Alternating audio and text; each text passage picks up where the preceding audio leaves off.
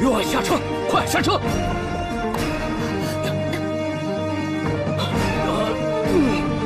父亲，怎么了？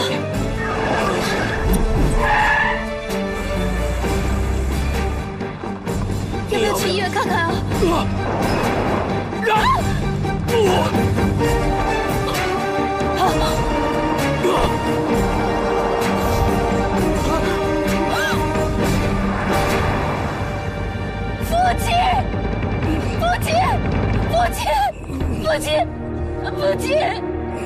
父亲！玉婉，把我的钱包拿出来。父亲，钱包在里面。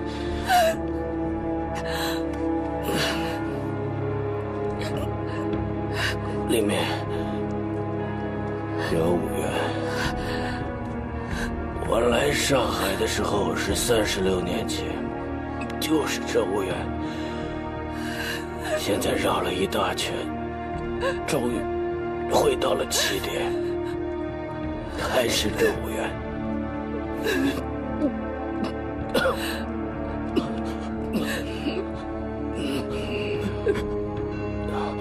玉婉，你答应过我，你会守护我们杜家的事吗？是的，父亲。谢谢。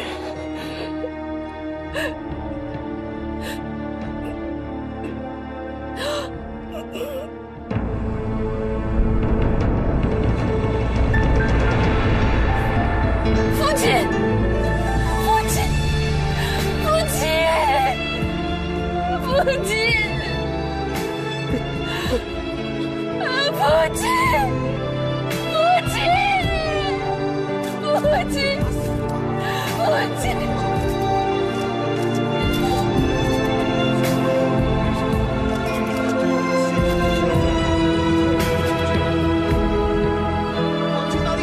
行情大逆转！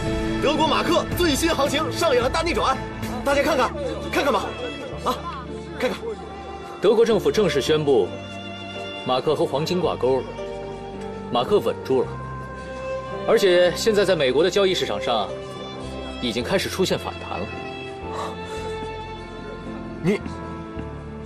你怎么会知道的？德国出了一个经济学的天才，凭他的一己之力稳住了通货膨胀。我闭关3天，完全读懂了他的理论，简直太不可思议了！你是个天才啊，魔鬼型的天才！天哪！我已经损失了20多万，要不到此为止吧？我们之间还没有分出胜负呢，而且对我来讲，这个游戏才刚开始。我们需要跟你好好谈谈，恳求你了，父亲，拿下这个洋人，我终于有脸回家面对你了。待我走完下一步棋，金邦街码头就安全了，您的心愿就完成了。我也是这么想的。好吧，我们去谈谈吧。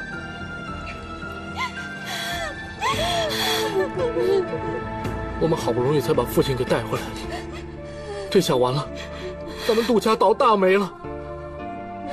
都是允堂干的好事，他把我们大家都给连累了。爸爸，你不该扔下野薇和我们大家就这么走了。好了，大家都闭嘴吧。老爷走得太突然，这个时候大家都不要再埋怨了。杜家的天不能塌下来。老爷出门的时候，我答应过老爷，无论发生什么事，我们大家一块来撑着。容妈，太太，马上给老爷设灵堂。进去！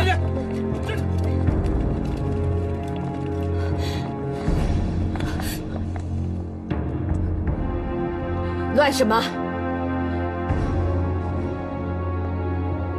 杜家人从来都讲究规矩，横竖就是一个死，也不能让人家笑话。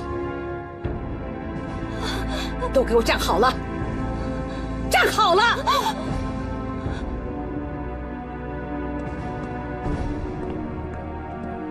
少峰，少峰，闭嘴！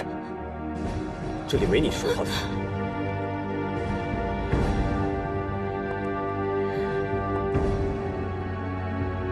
姑爷，你岳父刚死，你不来尽尽半子之孝，哭个丧吊个唁，居然第一个带人来查杜家。杜家那辈子先人积了德，招了你这么个好女婿。我不和你这个女流之辈废话。来人，把私通乱党的窦允堂抓起来。是。都给我站住！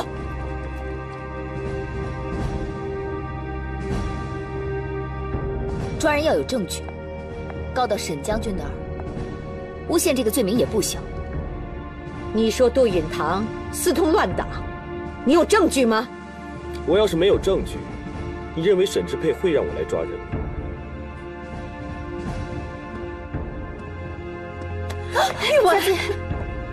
我现在怀疑窦允堂就在这棺材里。来人，搜！谁敢？李少峰，父亲刚入殓你就开棺检查，不怕苍天有眼打雷劈死你吗？放肆！敢妨碍我公务，就算你大着肚子，我照抓不误。李少峰，不管杜家怎么得罪你，死者为大，你这样做，你不怕报应吗？哼，报应。杜家不会做人，报应就在眼前。李少峰，你不就是想要钱吗？我给你。荣妈太太，把我的积蓄都拿来给他。是。苏喜。啊。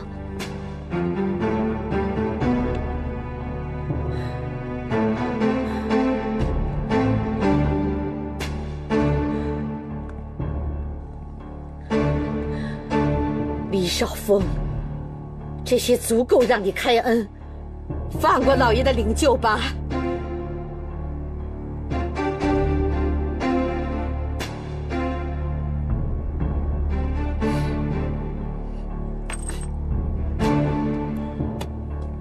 这些只够灵柩出门，还不够你们杜家人出殡呢。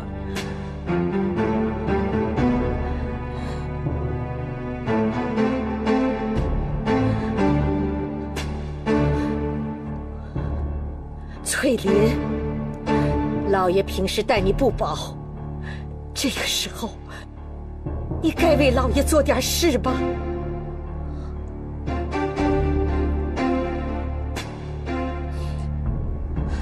去，云薇，到我的房里把我的首饰盒拿来。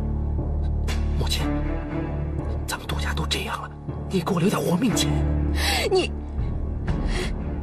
老爷不在了。东西都是老爷平时送给你的，老爷没有了，你还有什么？大妈，那个父亲都走了，我是这个家的大少爷，这个家应该听我的，我凭什么还要听你的呀？云薇，难道你就不想让你的父亲入土为安吗？母亲。那个，我母亲的首饰盒找不着了，不见了。翠林，这就是你平时教的好孩子。老爷死了还不到1天，你们就反了天了啊！老爷呀，我怎么办啊？母亲。让我帮你，玉婉，玉婉，我这里有4家婉居的房契。苏西，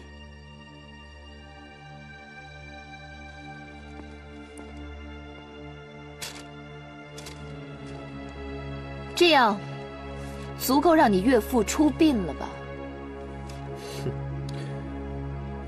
我要杜若欢的嫁妆，杜家15%的股份。玉婉，玉婉，你不能给他，你一定不能给他这种小人，不能。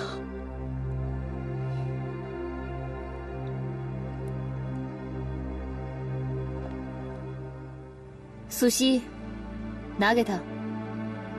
小姐，你不明白，杜家一旦垮了，这些股份就会变成一堆废纸。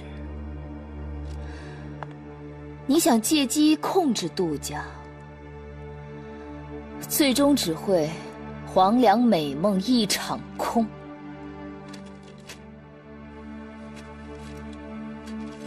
童玉婉，你想以一己之力撑起杜家？好，我成全你。明天就由他替这个老家伙出殡。你这个混账东西！你这个混账！母亲，母亲，你放心，我是杜家的儿媳妇，我一定会好好的护送父亲。玉婉，